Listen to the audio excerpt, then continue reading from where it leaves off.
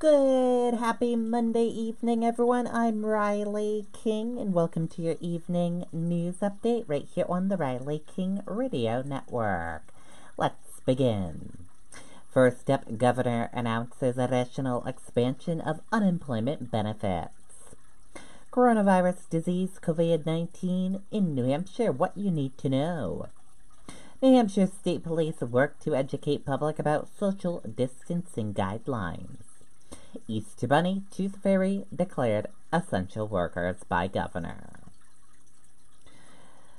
New Massachusetts Health Department numbers show a nearly 800 case increase of coronavirus in the past 24 hours.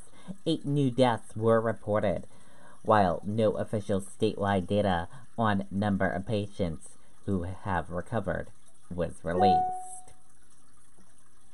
Maine coronavirus cases increased to 275, CDC says. And let's take a look at that U.S. stock market for all of you. And here's a check of that U.S. stock market and how your U.S. stock market closed for this evening.